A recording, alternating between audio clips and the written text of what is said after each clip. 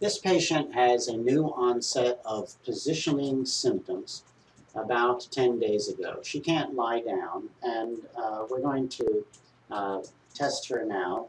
She's in the tall pike left position, and we're going to lie back. If you get dizzy, please leave your eyes open. She's in the head left position now.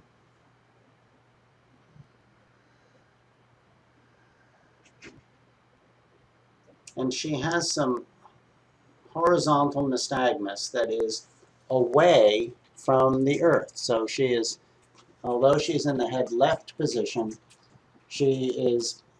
her eyes are beating to the right side. This is not what we would expect with lateral canalithiasis. This is rather what we would expect with lateral cupulolithiasis. There is also another possibility. This could be the ageotropic form of lateral canalithiasis. So we're going to just look at this and see if it's transient or persistent. It seems to be somewhat persistent.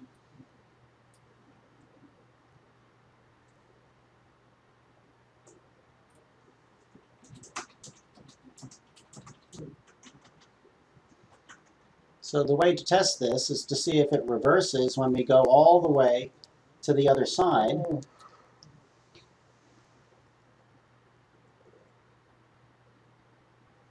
And on the other side, it seems to stop. If this were a cupulolithiasis of the lateral canal ampulla, then we would see a reversal of this ageotropic lateral nystagmus.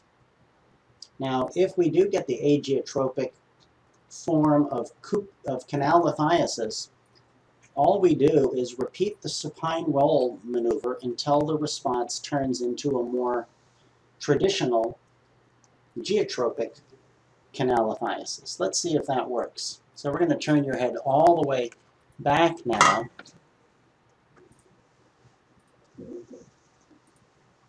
To your left side.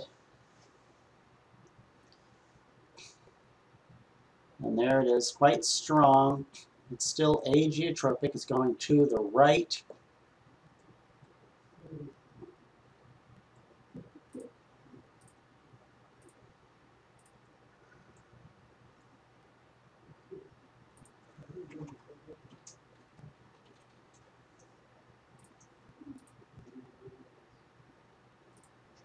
It seems to be rather long-lasting.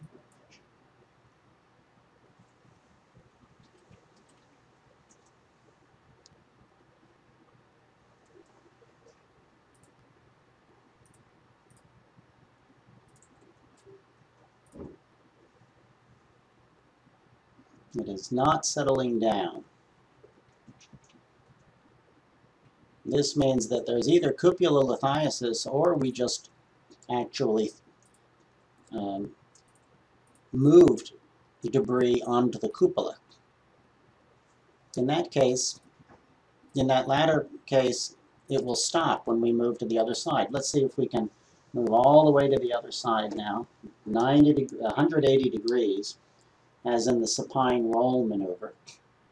And the response simply stops. So this leads me to believe, with such a strong response that doesn't reverse, that we are dealing with the ageotropic lateral canalithiasis.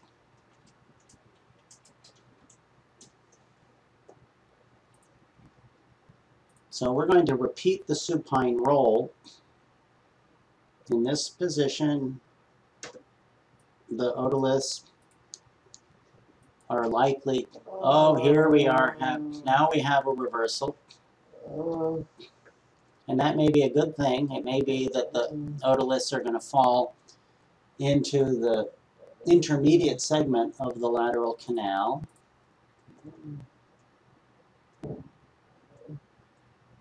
They're stopping. And when we turn back, this ageotropic response may turn into a geotropic response. Okay, 180 degrees the other direction now. Very good.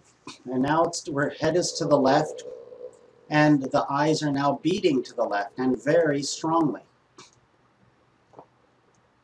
So we had a reverse response, and now it is now a concordant response. The head is to the left, the eyes are beating to the left. We converted the ageotropic form to the geotropic form of lateral canalithiasis. That was quite a strong response to the left side. And we'll compare it to the strength of the response to the right side.